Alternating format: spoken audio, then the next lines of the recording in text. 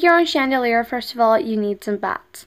And you can just draw these bats on a white piece of paper, and then you're just going to use that as a stencil and trace it onto some black cardstock and then cut it out. Just like that, and I have this very thick cardstock over here and all that.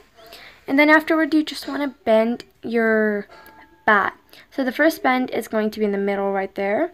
And then the second bend, second and third, are like at the wings, and you want to turn it backwards for that. And here are like the two bends, all that, and then I've done that with all of them. And then you're just going to take a hole puncher and staple two holes at the bottom. Over here I only showed one hole, and you want to make both of the holes pretty high, but not too high, because at the bottom they're going to break.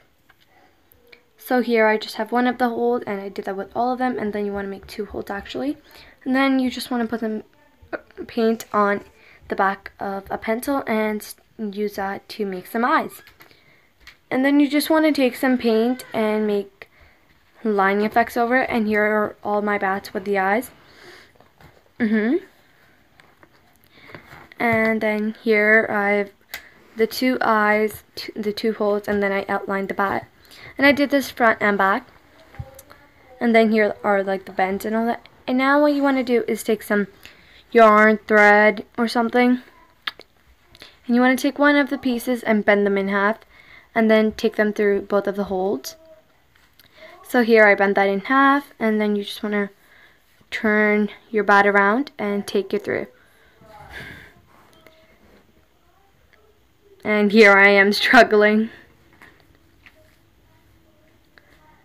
And then once you have took it over, like in the loop thingy, you just want to put all the thread through it, and then the bat should like hang up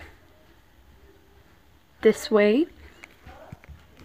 And to make like the pumpkins that I have at the front and the skeletons, you want to take a piece of paper and bend it 3 times. And there. And now you just want to draw on like the shapes. So the first one is a pumpkin, and I'm going to draw that, and you want to leave some parts of it connected, like, yeah, and then you just want to go ahead and cut it out. And like I have a connect over there, and then my whole other side of it is connected. And you can see how and then here's like my pumpkin, and I'm just gonna open it up, and that was simple. And I'm just gonna add those on. With spiders, and I did this on a white piece of paper as well, but then you can transfer it on. And here I have a spider and a skeleton, and then I'm just gonna go ahead and cut them out. So here's my skeleton, and I have a couple of those. And then I'm going to cut out the spider. And then I have a spider. And I'm just going to go ahead and cut that out. And then you're going to open it up, and you're going to have like pretty amazing spiders. And then you can just stick them on. Spiders, skeletons, and pumpkins. And for like the chandelier part of it, you're going to need like those things that you put over your plants. And then my like the thing that you stuck in is like broken, so I'm going to cut that. And then like the 3 loops is where I'm going to hang on the the bats and like the pumpkins and all that. And then I'm gonna add like strings at the top and like hold it up. And here's the final product, and this is how it looks.